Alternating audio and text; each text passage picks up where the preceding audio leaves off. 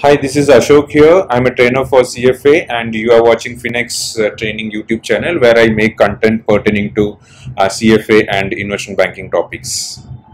This is a CFA level 1 question from Equity dividend discount model. So let's see this. See, a stock recently paid a dividend of 1.50 which is expected to grow at 8% per year. So dividend is expected to grow at 8% per year. The required rate of return is 12%.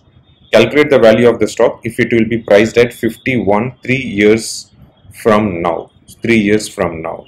So this is multiple year growth dividend discount model. So 3 years from now.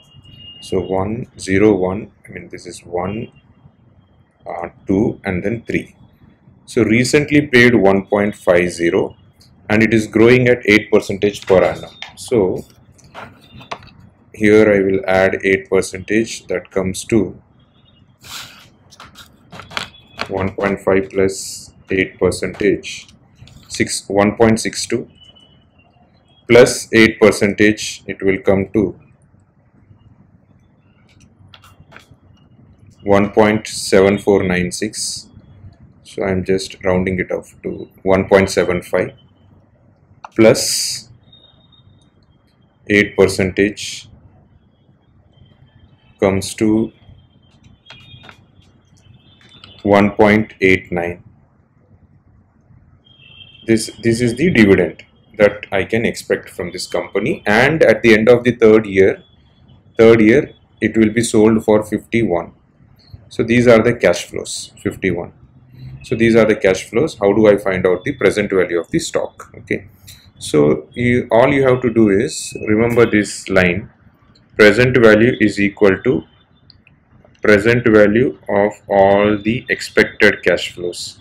All the expected as in future, whatever cash flows are expected, of all the expected cash flows.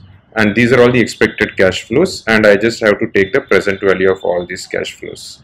So number one, 1.62, this I will discount it with the required rate of return 12%. So this is for 1 year, because from the present value it is 1 year away. So 1.62 divided by 1.12 comes to 1.45. 1.45. Then the second one, which is 1.75, I take the discounted value. So this is for 2 years. So this comes to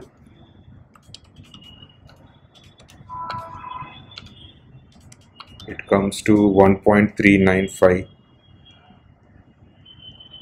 Okay, so and then the third one is, I need to add this first of all. So this comes to 52.89. and I will discount it for 3 years. So this comes to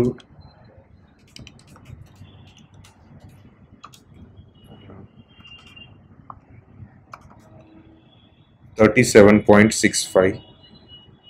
37.65. So overall, when I add all this, it comes to 40.48. So 40.48, this is the present value of the stock. This should be the present value of the stock. Okay. All right. Thank you.